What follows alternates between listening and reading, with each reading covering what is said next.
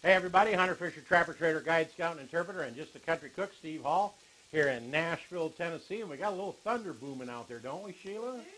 Maybe you got a storm moving in, but I'll tell you what we do have happening is another recipe. And by the way, that's Pretty Miss Sheila behind the camera. Hi, Sheila. Hi. And she's doing a great job. And I'll tell you what we're going to make today. We're going to make slow cooker beef stew. But you're going to love the way we make it. It's a lot of fun. Come on over here and I'll show you what I'm doing. If we're doing a slow cooker recipe, you're probably wondering why I got this frying pan out. This is a key. Whether you got chicken breasts, a roast, pork, anything that you're going to do in a slow cooker, brown it first and put a nice sear on it because it has better flavor, better texture, and you won't come home from work to a chunk of gray meat in the slow cooker. So we're going to start out. We got some bacon. Let me see if I can turn this down just a little bit. Okay? Because I'm going to be over here prepping this. We got a little bit of bacon in here, a little bit of cooking oil. Got some chopped up bacon to give us a little more flavor. And then in this bowl, we're going to put in 1 cup of all-purpose flour. And over here, we're going to add what I thought my dad invented. Because when I was a little kid, he cooked everything with salt, pepper, onion powder, and garlic powder. And there's a teaspoon of each in here. And don't worry about me rattling off amounts of stuff, because I always put all the descriptions below the video so you don't have to go to a website. And we're going to put in here 1 teaspoon of salt, 1 teaspoon of pepper, 1 teaspoon of garlic powder, 1 teaspoon of onion powder. And those are powders, not salts. We want to make sure you use the onion powder and garlic powder. And we're going to whisk this together a little bit, kind of make a little dredge.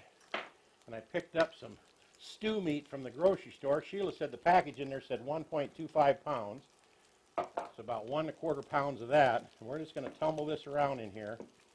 Instead of doing them one at a time, we're just going to get our fingers involved and get that seasoning on there. And we are going to try to shake off the excess a little bit. As we plunk them in there, we do want to shake off the excess flour. Let's get all these in here first. This is going to be delicious beef stew that you can whip up, turn on low, and come home from work, and there it'll be. All right. 1.25 pounds is quite a bit of meat there, isn't it, Sheila? This chunk's stuck together, so I'm going to hang that on my finger there. Put those in. And I'm going to tear this apart so somebody doesn't end up with one big long chunk of beef in their beef stew. Let me see if I can sling some flour all over the place. There we go. All right. Now we want to brown this up real good and put a nice crust on it. And we'll be back in just a little bit and show you how far we are along with this.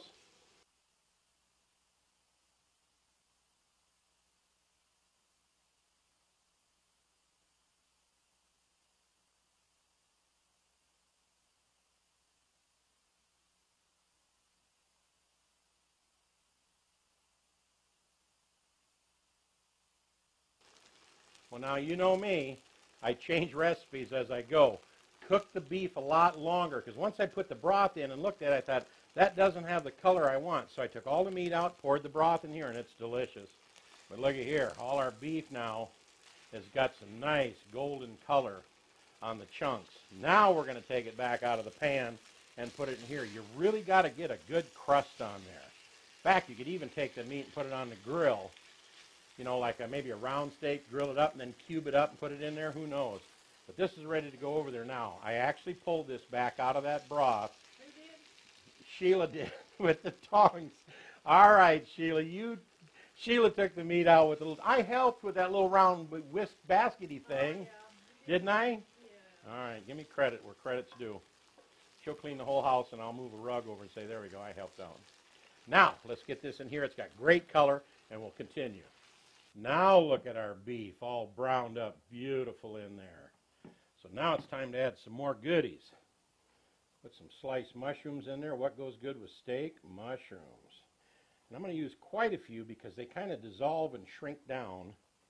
So maybe about a cup of those guys in there. Now, you can take some big carrots and cut them at an angle to get them thin enough to where they'll cook. Or you can buy these nice little baby carrots that already have the thickness of something that would cook great, and they're already peeled, and it's just, I just thought I got to get those guys. We'll dump them in because them will go great as well. Same thing, about a nice cup of them. Now about a half a cup of celery. You know me, I don't like celery, but Sheila does. So I am going to put it in there, and I got it in some bigger chunks. Instead of real fine diced, I left it in bigger chunks so you'll get a taste of celery. And I love these little red russet potatoes. I'm only going to fill this. I cut up whatever I had laying there for the recipe.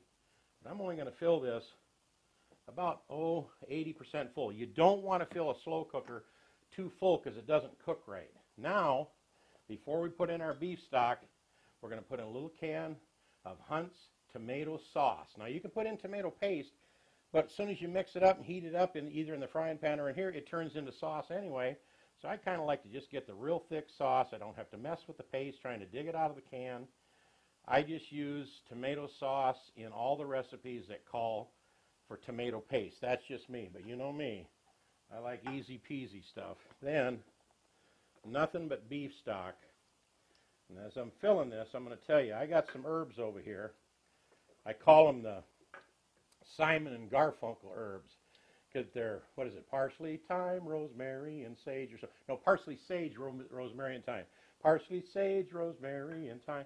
But I'm not going to put that in there until the last hour of the cooking process. And let me tell you something about fresh herbs. Don't use them in a slow cooker because they just cook to death. Use dried herbs. And I'm telling you, dried herbs are best in a slow cooker recipe the last hour of the recipe. And I'm going to go a little bit more. Look at this little carrot taking a ride on my whisk here. All right, he jumped off. I just want to get a cover on this. I'm going to take a little bit more out of this container. I want to get it just over the top. And I think we're pretty close to there. Now we're getting up to about 85-90% full, and that's really as full as we want to get. We're going to put this on high. I always do this. Put it on high for about the first hour. Then we're going to turn it down to low, and we're going to check on it in about 6 hours total. 1 hour on high, 5 hours on low. Then we'll take a peek in here and see what we will see. All right, it's been 1 hour on high, 4 hours on low, and I have not peeked under this lid, but it's time to peek. So come on over, let's take a look, see what we got. Well, this looks almost done already. Let's take a look down in here. Oh, man. Look what we have happening with the taters and the beef. The beef is just, it's breaking up when I'm scooping on it here. And it's time for our seasoning. And I looked up the song so I didn't goof it up. It's parsley, sage, rosemary, and thyme. And I only used a half a teaspoon of each. Dry herbs going in there now. Kind of mix them in a little bit. And you know what? I don't want to cook this to death, so I'm only going to give this about 10 minutes to soak in there. And we'll be back to plate up our slow cooker beef stew. Well, I have waited long enough. It's time to get in here and get some of this beef stew. Wow, this turned out really, really good. Goodness gracious. Get a few more veggies. Sheila likes a lot of solid stuff in there. When we have soup, she likes mostly meat or whatever it is, and I like the broth. I like a broth of a soup, but she likes more of the goodies. So you can tell this is going to be my bowl here with a little more broth. I might go down there and rob a couple chunks of beef. There's one right there. Perfect, perfect. All right, take a look at what we got here. Now you can tell right away which bowl is Sheila's. She likes more meat and taters. I like a little more broth, so she gets the little baby spoon, and I get the bigger spoon over here. And I'll tell you what, this turned out really, really delicious. When the camera was off, we were doing a little sipping of the broth. It is so delicious. I hope you try this recipe. You're going to love it. Slow cooker beef stew. Turned out great. Of course, we're going to modify it a little bit. Sheila loves to sprinkle cheese on top of a hot soup. And I like to take the little hot sauce bottle and give a few little squirts in there. Maybe sprinkle in a couple of jalapeno peppers, who knows. But just straight up, it's absolutely terrific. I hope you like this recipe. In fact, if you like our recipes, we hope you subscribe to our channel. Give us a thumbs up. Share it with all your friends. And how do you subscribe? It's easy.